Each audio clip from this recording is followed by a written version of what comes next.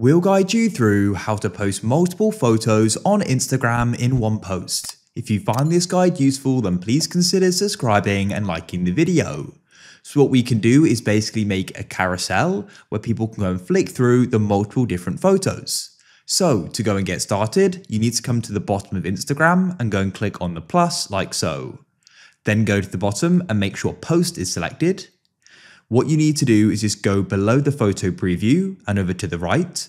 There you'll go and see a square with another square beneath it. Go and click on it. That allows you to go and select multiple. Now what you can do is start selecting them. Select them in the order of how you want them to appear. When you've got them selected, you can then go and make small adjustments as well by pinching on it. You can click on next in the top right.